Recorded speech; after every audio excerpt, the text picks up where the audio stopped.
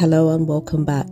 The Princess of Wales has announced tonight that she has been diagnosed with cancer aged 42 and is undergoing preventative chemotherapy. In a deeply personal, unprecedented and emotional video filmed at Windsor on Wednesday, Catherine revealed the news had come as a huge shock and that she and William have been doing everything we can to process and manage this privately for the sake of our young family. It comes days after she was seen smiling with Prince William as they left their favourite farm shop close to the Windsor home. She said her husband had been a great source of comfort and reassurance during her cancer fight.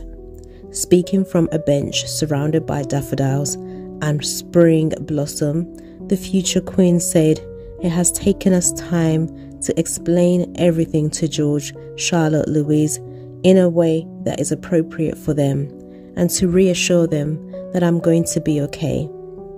As I have said to them, I am well and getting stronger every day by focusing on the things that will help me heal in my mind, body and spirit. Having William by my side is a great source of comfort and reassurance too, as is the love, support and kindness that has been shown by so many of you. It means so much to both of us." Catherine's cancer was discovered only after she underwent major abdominal surgery at the London clinic in January.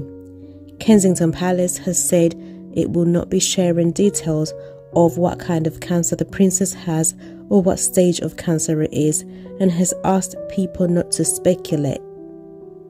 The King, who is also currently undergoing cancer treatment himself, and the Queen were both informed of the news.